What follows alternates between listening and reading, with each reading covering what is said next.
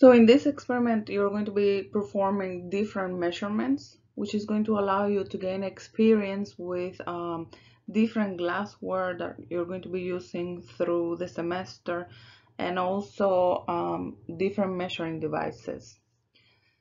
And also, you're going to be learning about accuracy, how accurate your measurements are, depending on the device that you're using to record your measurements. So that's something that I will go over in the beginning of your experiment. And besides going over the accuracy of your measurements, we're also going to be talking about significant figures. How to determine how many digits are significant in a measurement, how to determine how many digits are significant after you perform a calculation. So this is experiment, it's a very simple experiment. It's the first one that you're performing. And after this experiment today, you're going to be having like some experience using like the glassware that you're going to be using for the rest of the semester.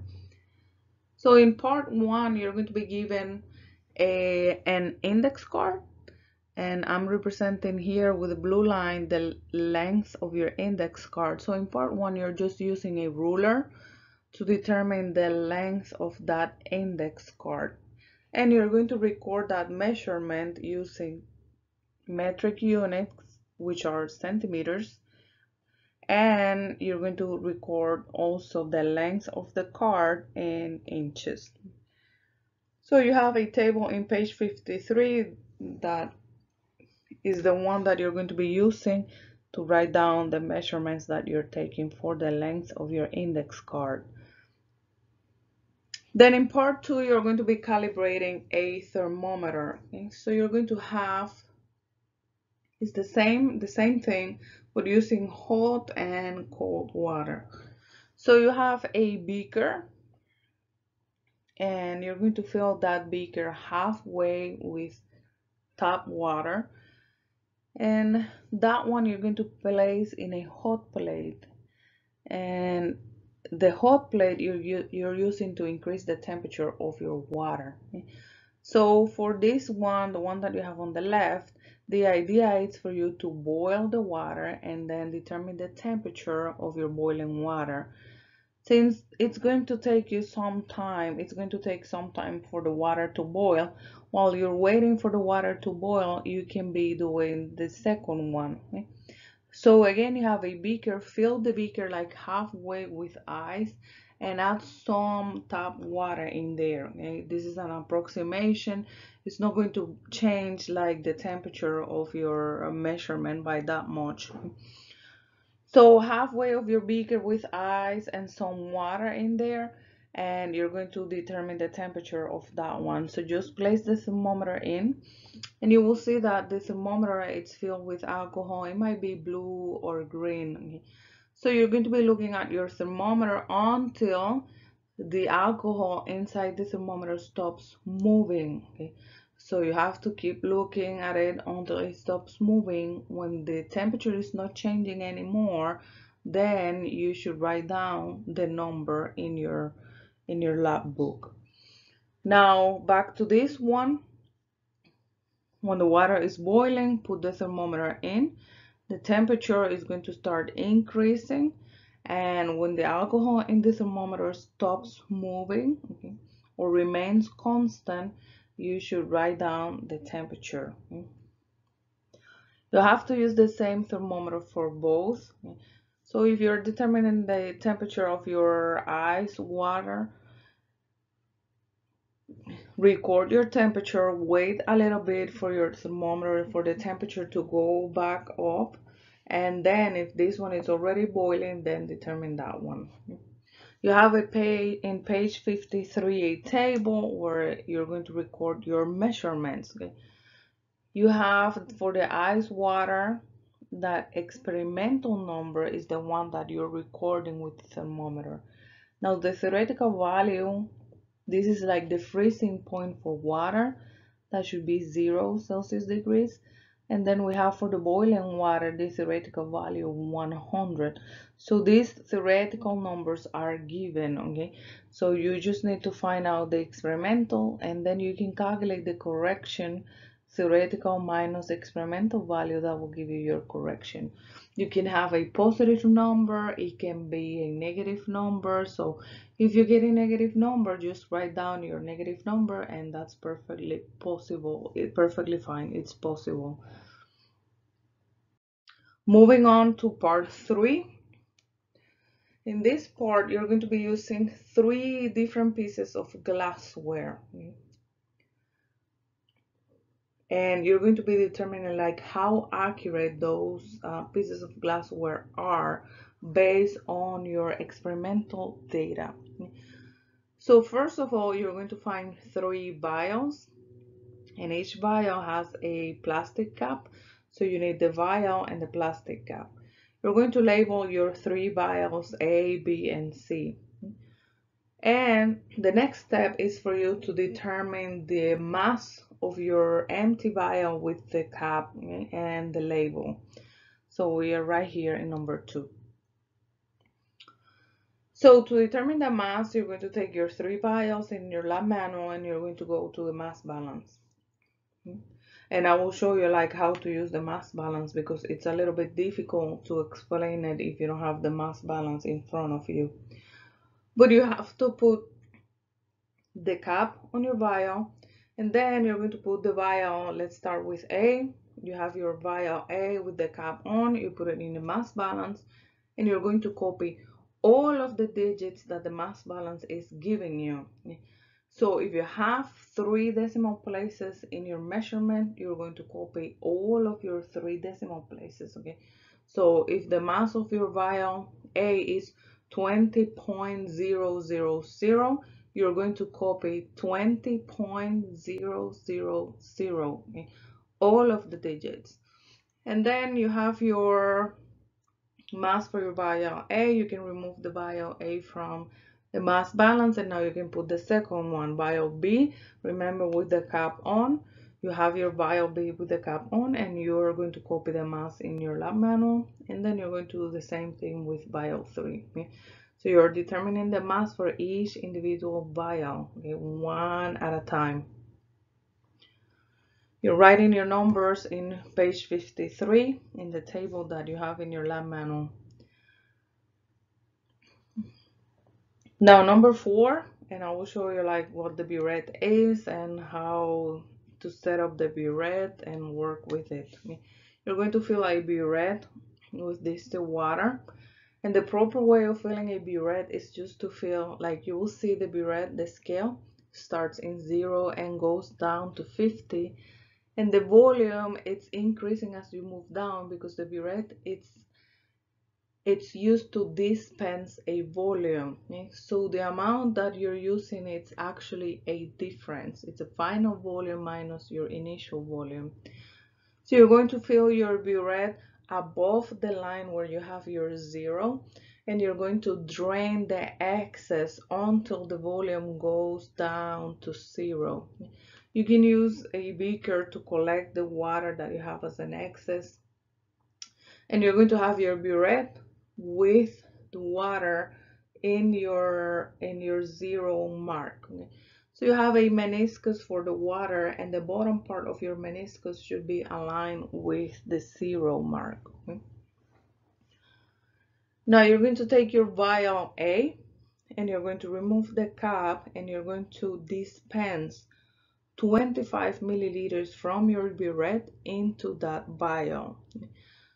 So you have your initial amount of water at 0, and you're going to open the burette until the water goes down from 0 all the way to 25, and those 25 milliliters, you're transferring them into vial A, like what I have right here. You're not transferring those 25 into any other piece of glassware and then transferring those into the vial. No, from 0 to 25 from the burette directly into your vial, label A.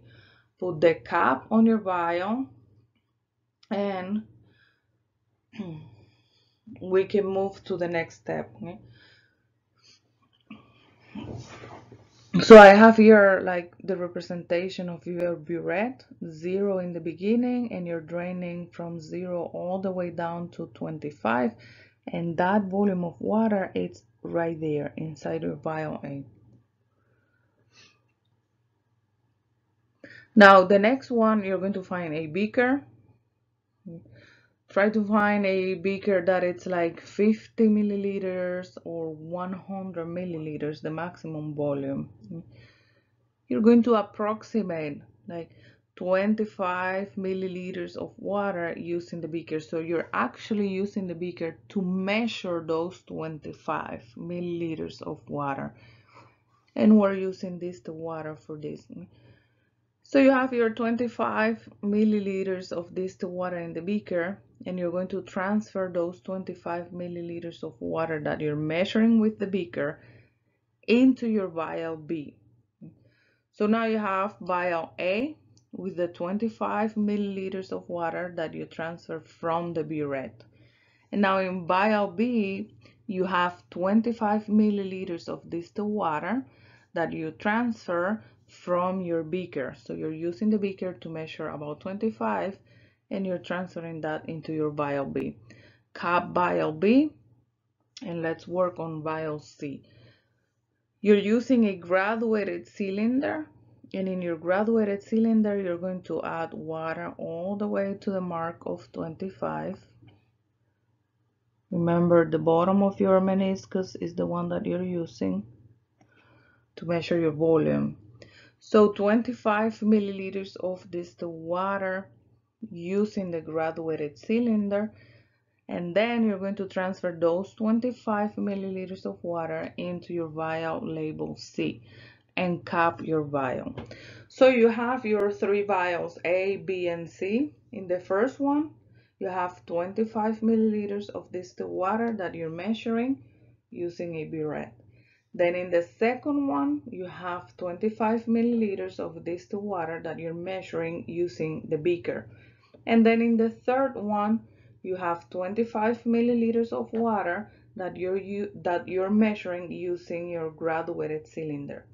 You have all of your 3 vials capped, and you're going to take them with you in your lab manual, and you're going to the mass balance again. Now you're going to determine the mass of your vial with the water inside. Remember, you have the mass of your empty vial with the cap. Now you're determining the mass of each vial with the cap, but also the water inside. So go to the mass balance, and this is something that you should do always, not just for this experiment. Try to use the same mass balance for all of your measurements, so you don't forget about which one you use for this part, which one you use for that part. Okay? Each mass balance is going to have a specific error associated with it. So to avoid like having different errors in your measurement, you're going to use the same one. Okay? So you use a mass balance for your empty vials. So now you're going to use the same mass balance for your vials with the water in. So determine the mass of your vial A with the water and the cap. Write down your number. Put the second one, vial B, with the water and the cap on. Write down your number, and then do the same thing with vial C, which is going to have your 25 milliliters of water and the cap on also, and write down the number.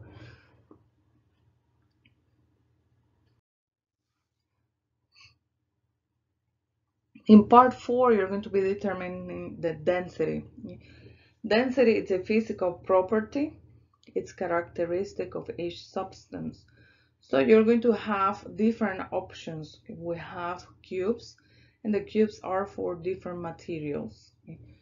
So you're going to be determining the density of 1 cube, just one. So the first thing is that the density is a derived measurement. For you to determine the density of something, you need the mass and the volume of that object, because density is mass divided by volume.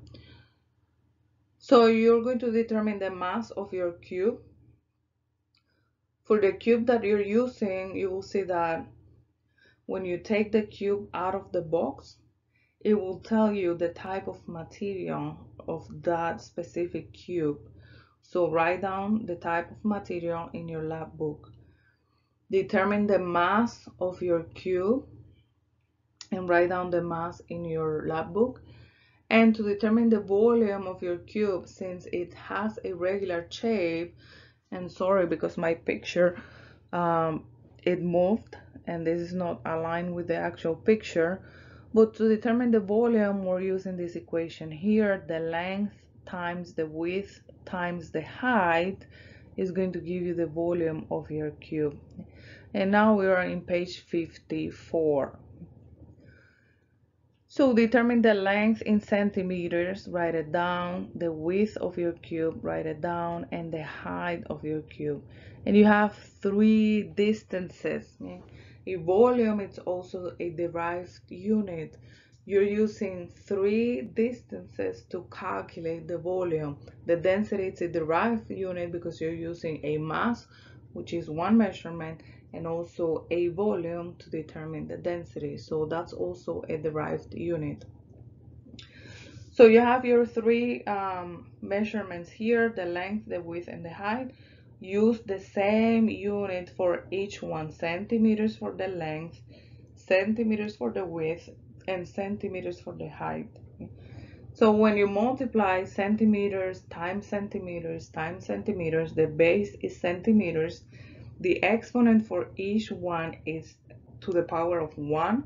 So the base, you need to add the exponent. So it's 1 plus 1 plus 1. Centimeters to the 1, centimeters to the 1, centimeters to the 1. That will give you centimeters cubed. And you can use the mass of your cube and the volume to calculate the density. The mass divided by the volume will give you the density. And the unit should be grams over centimeters cubed. Now for B, in part 4, you're doing A because you have the density for an object with a regular shape. And then in part B, for part 4, you have the density for an object with an irregular shape, which means that you cannot determine the volume using this equation here. You cannot measure the height, the length, and the width to calculate the volume. So we calculate the volume using another technique. So you will see that we have available, it's a cylinder. There are two types. One, it's wider than the other one.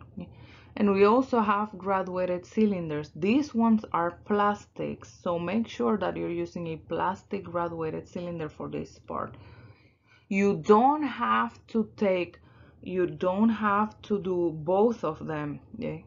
I have the explanation for both, but you're choosing one or the other. So depending on which one you choose, you're going to choose a different graduated cylinder. One of them is wider than the other. So use the wider one for the wider cylinder. So you're going to add water to your graduated cylinder. And like that's the tricky part. So you are going to add enough water in each graduated cylinder, whichever you're using. Like it might be like halfway of your graduated cylinder. So let's say that you're doing this one. So just add a volume of water. Let's say that this graduated cylinder measures 50 milliliters. So you're going to add a volume of water that goes to 25, for example. And it's important for you to write down how much water you're adding into your graduated cylinder.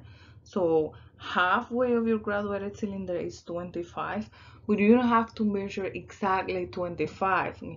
If you add a little bit more and you have 26, just make sure that you write down the exact amount of water that you have in your graduated cylinder. Same thing for this one here.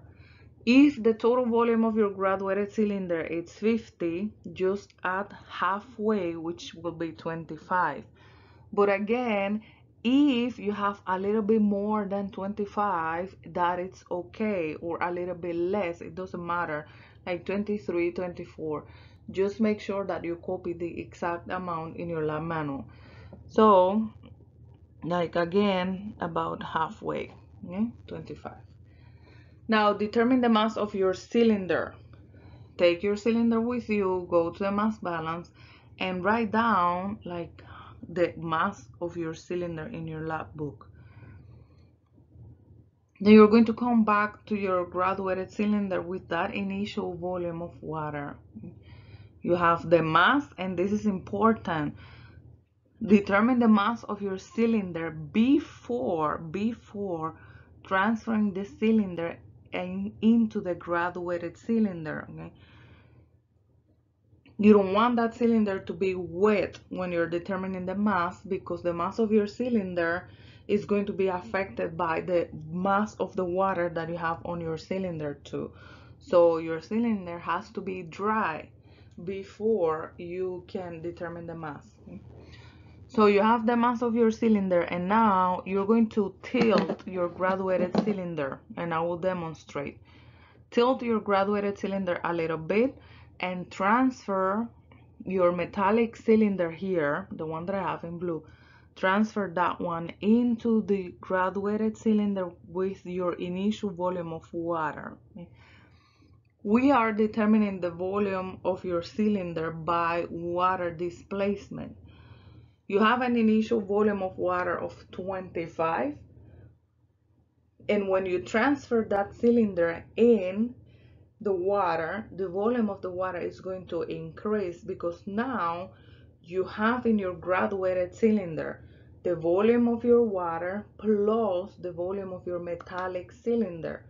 So your volume of the water is going to go up, and you can actually determine the volume of your cylinder by that difference in your volume. Your final volume is the volume that you're going to have now once you transfer that cylinder in. Okay? And now you're going to have a new volume.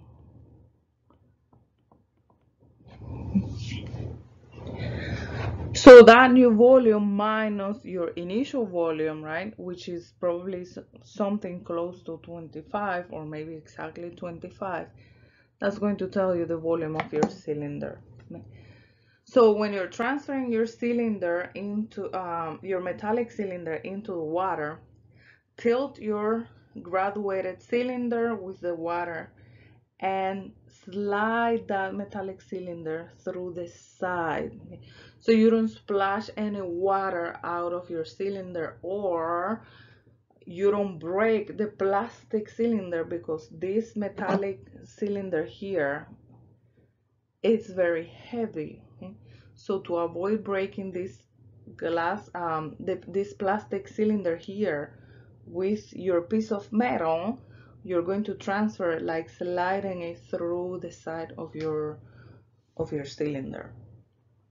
You have the mass of your cylinder, and now you're determining the volume. Is the difference of your volumes here. Your final volume, once you put your metallic cylinder in the water, your final volume minus that initial volume of water that you have, that's going to give you the volume of this metallic cylinder here. You have the mass divided by that volume is going to give you the density.